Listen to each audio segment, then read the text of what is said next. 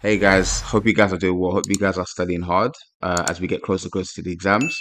So, as a quick intro for those of you that don't know me, my name is Daniel. I'm a GCSE and A-level maths tutor, and this channel is Maths with Dan, whereby I just go through exam paper walkthroughs, also just random questions as well. I'm also on TikTok and Instagram where I do the same thing, just go through just random exam questions, really, just to create a hub for you guys to get ready for your exams and for you guys to smash your exams, which I know you guys all will.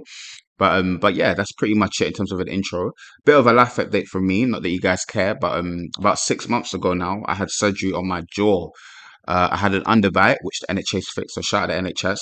And obviously, as you can imagine, I was put to sleep. They broke my jaw. Couldn't really, not couldn't really. I couldn't eat for about maybe 2 months. I was on a liquid diet. Speaking was a bit difficult, so as you can imagine, I had to cancel all of my classes. I had to stop filming, so I haven't actually uploaded in quite a while actually. But yeah, recovery went well, and it's good to be back. So obviously, while I was recovering, I just thought, how can I make the time go by, or what can I think to do to be productive? And that is why we're here today. So welcome to my past paper pure topic breakdown. And basically, this is just a document that I've created whereby I've gone through all of the past papers from 2018 to 2024, and I've just basically used a color scheme to categorize them into their frequency and how often they come up. And based on that as well, I've actually created a predicted paper which will be out very, very soon. So yeah, this video here is just me going through the document which will be available to you. By the time I upload this, it will be on my website and I'll show you how to access it, and I'll put a link in the description as well. But yeah, that's pretty much it as an intro. Let's get into it. Okay, so here's the document. This is the thumbnail for the video, obviously, and then obviously I just got a quick intro, just saying hello, my name is Daniel, blah blah blah, and yeah, I'll just go down it, and obviously this is just as I was saying in the intro, this is the color scheme explanation. So as I said before, I broke it down from 2018 to 2024, went through all of the pure papers, paper one and two, and I categorized them into how many colors have I got? I've got 6 colors, right? So we've got green, core topics that come up every year. So these are essential topics that have consistently appeared in every paper. You should master these areas as they are highly likely to appear again. So pretty much greens is topics that come up all the time.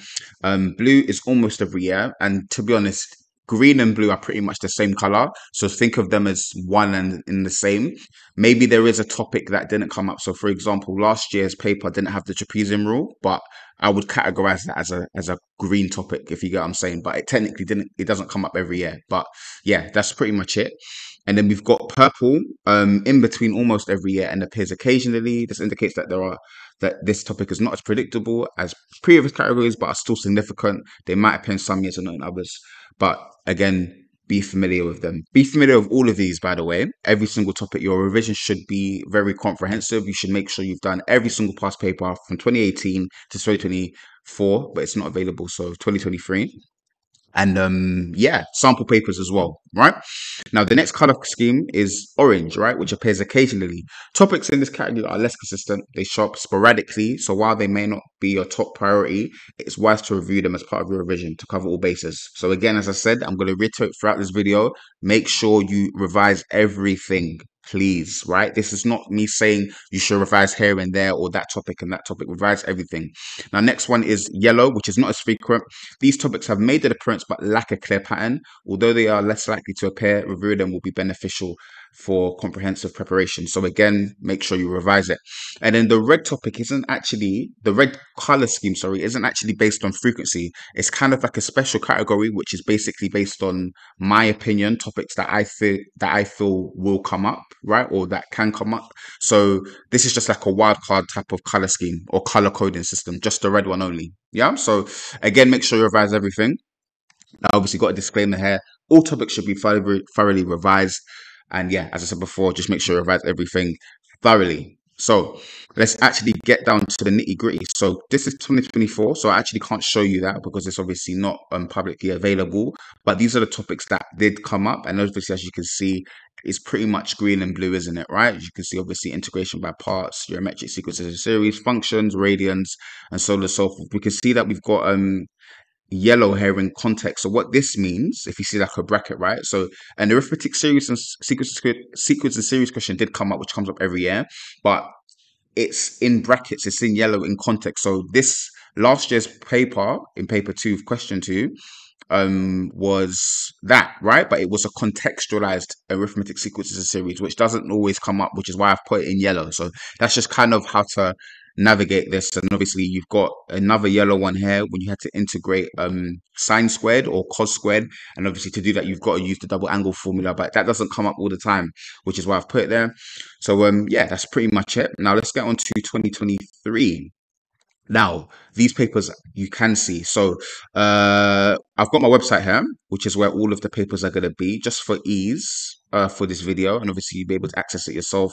I've got the videos to the 2023 papers here. I haven't got any others because I haven't done them yet. But yeah, let's just have a look at the topics for 2023. So, what maybe looks interesting? So, for example, forming rates of change, question 11 on paper 2, 2023. So, let's go to that. So paper 2, question 11. Let's go to question 11. Yeah, so this one here, forming rates of change. So this doesn't come up all the time, and I think it can come up, to be fair. It came up in 2023. I think the other time it came up was 2021. Let's type in rates of change. Rates of change, yeah, 2021. And according to my document, it's the only two times it's actually appeared when you had to basically do that, show that in part A, you know, with differential equations, when it says show that this is that. Doesn't come up all the time, so I would definitely recommend you guys revise that. Let's actually see the other question. What other paper did it say it came up on? 2021 paper 2. So it's paper 2 topic, it seems. Anyways, let's go to 2021 paper 2, which is going to be over here. And let's see, what question was it in paper 2? It was question 14, the second to last one. So let's have a look and see. Question 14. Yeah, so yeah, as you can see, pretty similar to this one, right? These are the only two times that's come up from 2018 up until last year. So yeah, I'll definitely put that in your revision. Put everything in your revision. But yeah, you guys get the picture. So let us see what else we've got here. So let's have a look at something else. Set notation. Can you see that is purple? Doesn't come up all the time. How many times does that come up? Set notation. Once there, 2022. And then what's the other one? 2018. Yeah. So let's, for example, let's go to the 2018 one. Paper 1, 2018, question 14. So paper 1, 2018, question 14. So I think that was the last question in this paper. Set notation. Give an answer in set notation. So as you can see, it doesn't come up all the time, but again, you've got to be very meticulous with your revision. Make sure you understand set notation, right? I think there's a document on the spec, the Edexcel spec, with all of the different notations. But yeah, make sure you know that because it can come up at any point. Let's go back. So where were we? We're at 2023, I believe. Yeah, it came up in 2023. I've actually got that paper up, so I might as well just look at it. What paper 3, 2023? Have I got it up? I don't think so. Let's just have a look at it anyway and see. Paper 2. And what question did it come up in? It came up in question 12. I think I remember this question. Let's have a look. Question 12. I must have remembered the question. I did the walkthrough on this actually. What was the question? Oh yeah, it was this question. Yeah, this is a hard question. But yeah, you see, set notation in part C. Yeah. So yeah, again, just make sure you revise that. And yeah, so that's pretty much it. What is another thing that I'd like to highlight? This one as well, actually, now that I'm on it, using a suitable interval and a suitable function. So that specific question in numerical methods, how many times does that come up? Let me type in interval and see how many times. It's only come up twice, apparently. It's come up in 2023 at the end of paper 1, and it came up in 2021, question 4. So let's just have a look at an example for what that type of question looks like. So what's that? 2021 paper 1. So let me close all of these tabs actually. 2021 paper 1 is over here. So what question was it again? It was question 4. It was question 4. So question 4. 1, 2, 3, 4. Yeah, so it's these types of questions, isn't it? When they want you to actually find alpha or show that it's equal to a certain value. So remember how you do these, you just get the boundaries.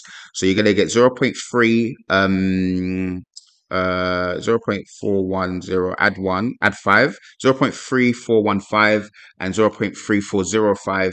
Plug it into the value, show that you get a change of sign. Yeah, so that question doesn't come up all the time, but again, make sure you know how to do it. So let's go back to the document. So what else do we have here?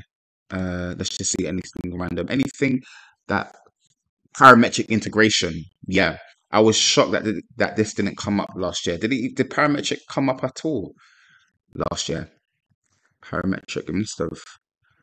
Oh, it came up as differentiation. So parametric integration did not come up last year. So let me type in integration and see how many times that's come up. So it came up in question 16 of 2022, and it came up in question 12 of 2020. So remember, parametric integration, I think, is probably one of the trickier parts of the syllabus. What question was that?